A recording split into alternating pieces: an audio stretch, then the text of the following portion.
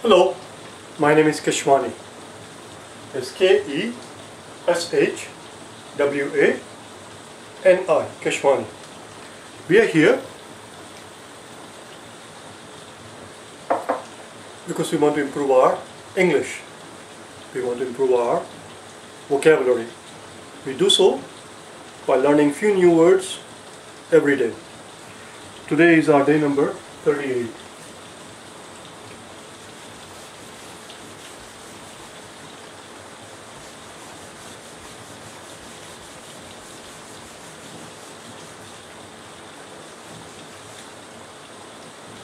Let's see what we have for today. Day 38.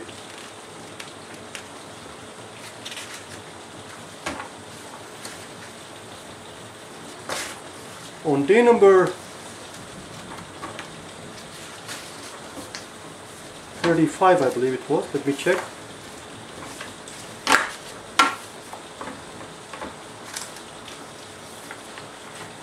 On day number 35,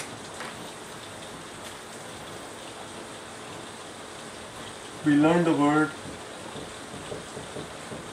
voracious, and the noun of this is an adjective. This was 35.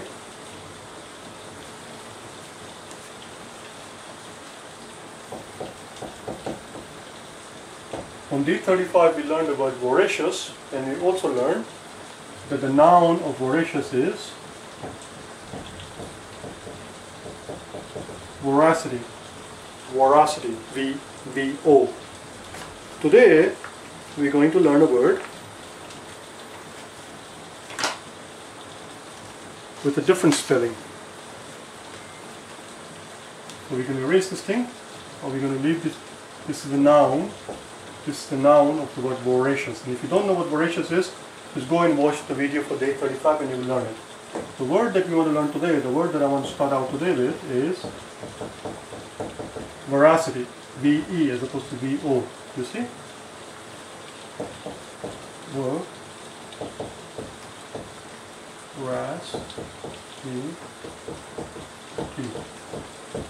Veracity. It just means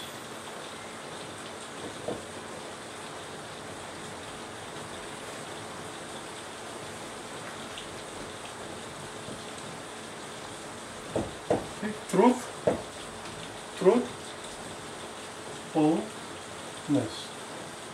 Truthful and truthfulness is a noun. If you're being truthful, that's an adjective. If I'm being truthful, I'm telling you what is true. I'm not lying to you. I'm being honest. I'm being truthful. And if I'm being truthful, I have truthfulness.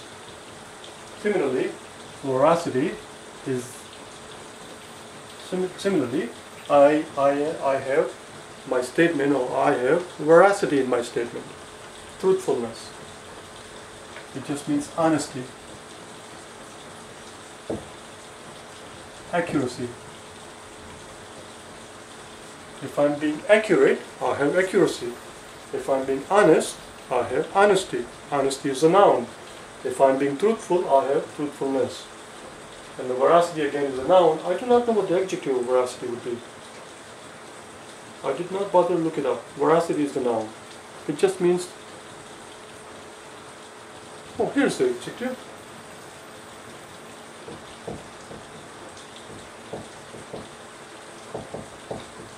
There it is.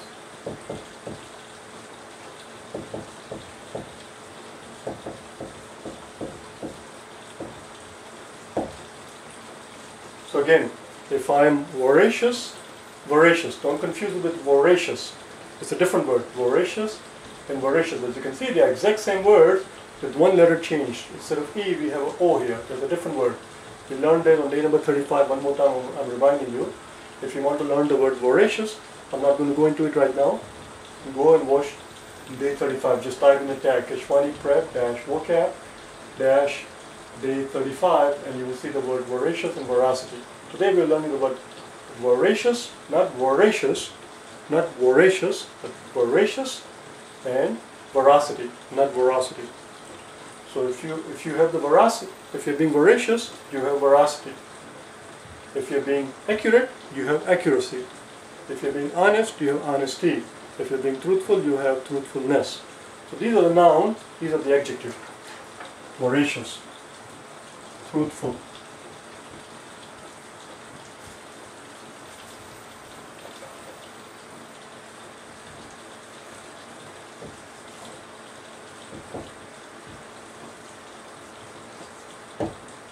Honest, accurate, veracious. These are all adjectives, and these are all nouns. Veracious, truthfulness, honesty, and accurate. Anything here? 1, 2, 3, and 4. That's it. Let's move on and learn a new word. The next word that we want to learn is, that's it, I'm done with this thing. One more time I'm reminding you, do not confuse this pair with this pair. Veracity and veracity. Veracious and voracious. Veracious, voracious.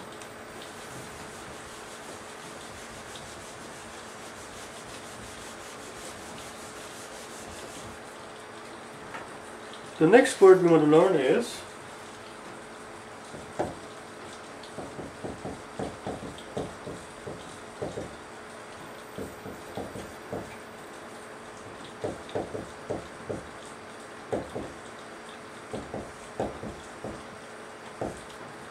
tautology. What is a tautology? Tautologies are very annoying things, because if somebody states a tautology, let me first give you the meaning.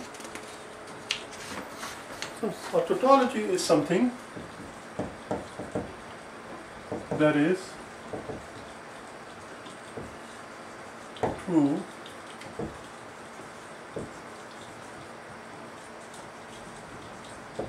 by definition.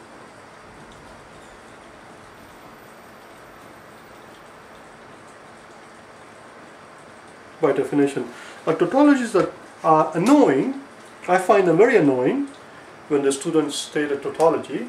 They are annoying because tautologies are things that are true by definitions. So if you state a tautology, you're never going to be wrong. Whatever it is that you said, you're always right. But the problem is, you're not saying anything. You're just needlessly repeating what I said and saying it in a different way. So that's not the meaning of the word. Another meaning of the word, it just means to needlessly repeat, to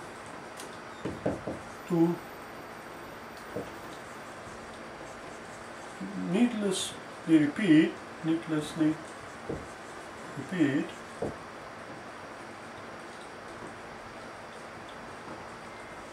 an idea or a statement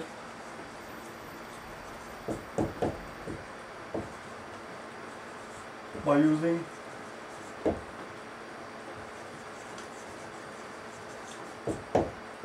different words. So if you're repeating the same idea or the same statement, but you're employing different words, you may think that you're telling me something new, but you're not. You're just repeating what I said and saying it in a different way. It's a tautology. Tautologies are always true. That's what tautology means. That is something true by definition. Let me give you a couple of simple examples of a tautological statement. Tautological would be the adjective. For example, if I ask you, why is that room dark? To which you proudly answer, because the lights are not on in that room.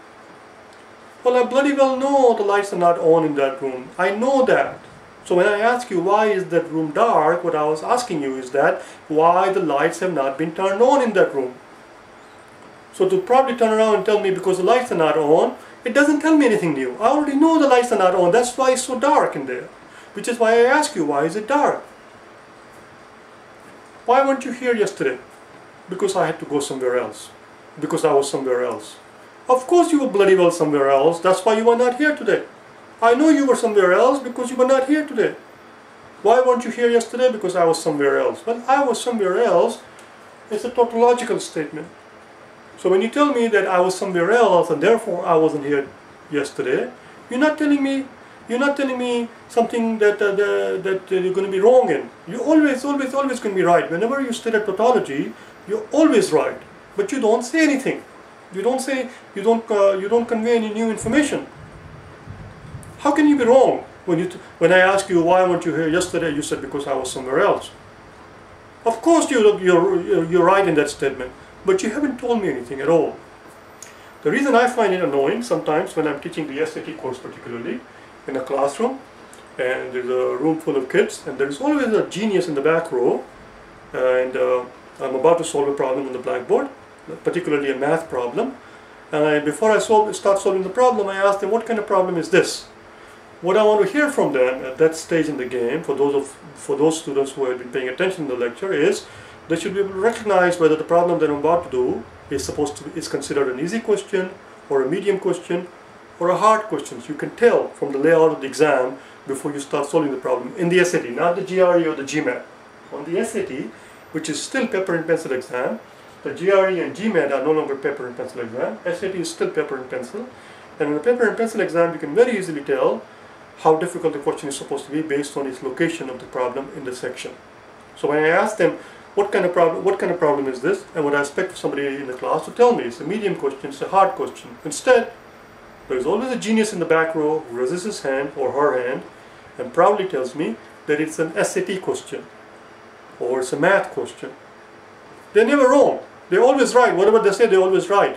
But it doesn't say anything. Of course it's a bloody well SAT questions, because that's what we are here for, the SAT prep course. Of course it's a math question because we are doing math right now.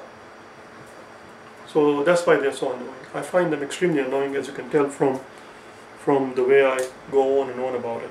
So avoid stating tautology. They are very annoying, they're very tedious.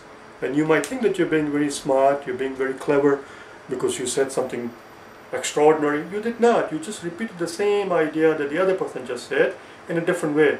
Telling me the same thing by using a different word is not a new information. It's the same information stated differently. Okay? That's what tautology is. It's the same information stated differently, adverb, differently, or in a different manner.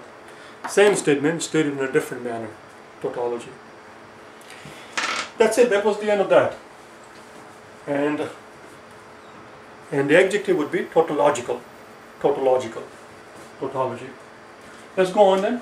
Let's learn the next word. I need the room, so I need to erase everything. So again, it means something that is true by definition, needlessly repeating something, an idea or a statement by using different words, or stating the same information is stated differently. Stating the same information differently. That's it. Let's learn another word which is related to the word tautology, and the word is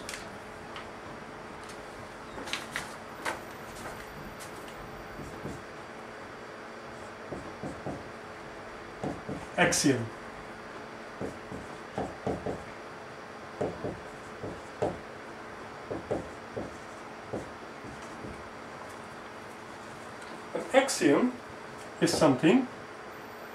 An axiom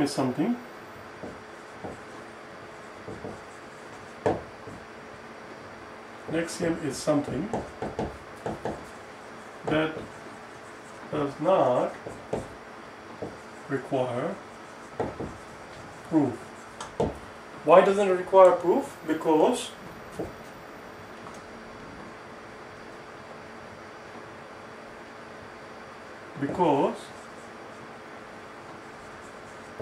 it is taken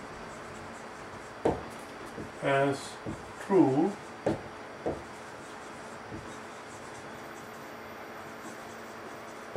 by definition. I think I just misspelled the word definition.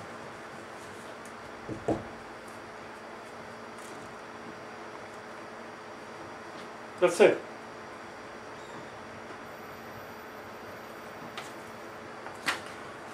For example, 2 plus 2 is 4. It's axiomatic. That statement was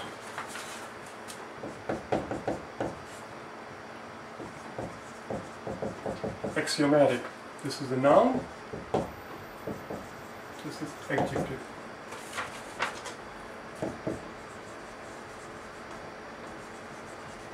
tautology that we just learned was a noun, and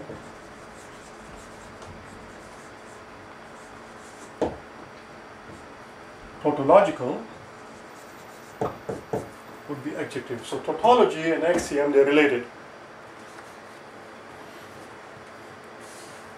An axiom, as I said before, is something, a statement that is true, that is taken as true by definition, because that is how it is defined. Nobody is going to ask you to prove that there are 24 hours in a day. Why? Because that is how we define a day. We have taken a certain period of time and divided up into 24 equal parts. Had we divided up into 100 equal parts, we would have had 100 hours. We have divided up into 24 parts. So 24 hours makes a day. You do not need to prove it. It doesn't require proof because it is axiomatic. It is an axiom that there are 24 hours in a day. Nobody is going to ask you to prove that there are 60 seconds in a minute. Why? Because that is the definition of minute. Because an axiom is something that does not require proof, because that is the definition of it. Tautology is something that is true by definition. Something that is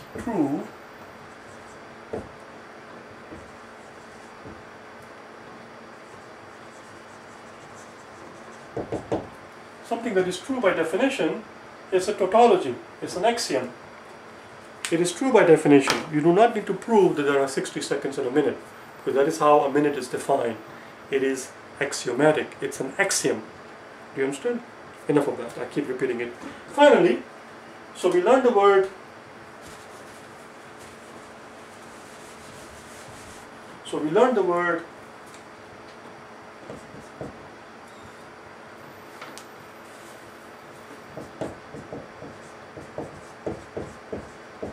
tautology, I believe that's how you spell it. We learned the word axiom, and let's finally learn another word, which is maxim. M-A-X-I-M, maxim. These are all synonyms. They are all related. They all mean the same thing. A maxim, again, is something that is true by definition. That is how something is defined. A maxim is something that is axiomatic, that is tautological. You understand? That was it. That's all I have for today. If you wish to get hold of me for personal private tutoring, I tutor for GRE, GMAT, SAT and TOEFL. If you need help in your preparation for any of these tests, go to my website. Go to any of these website addresses, that is. prepforgre.com, prepforgmat.com, prepforsat.com or prepfortoefl.com, and send me an email, and I'll be more than happy to help you. You can also go to keshwaniprep.com and send me an email from there also. You'll get hold of me from that email, from that website address as well. All right. Thank you.